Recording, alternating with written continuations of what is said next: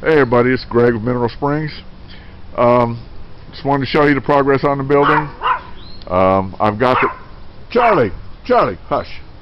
I've got the roof on.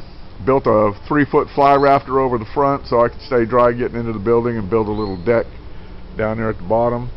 Most of the siding is on, not all of it. The roof is sheeted and got the felt paper on it. It stormed last night and the building stayed perfectly dry. It's kind of a mess inside here, but you know, it's going to be a pretty good size facility.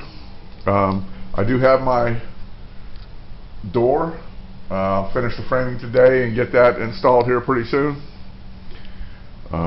Just got a bunch of building supplies and stuff like that. The whole place is wrapped, of course, in Tyvek, or a Tyvek-like substance. And like you can see, all these side walls are sheeted.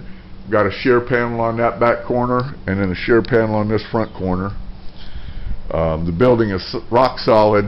I can get up there on the roof and walk around. I don't like to, but I got somebody coming Monday to shingle it, so we're going to be in pretty good shape. It's taken me 40 forevers to build this by myself, but you know, that's just the way it is. I hadn't done a lot with the fish, but I am going to do a short video on the status of my fish and show you a few things, and we'll talk to you on the next video.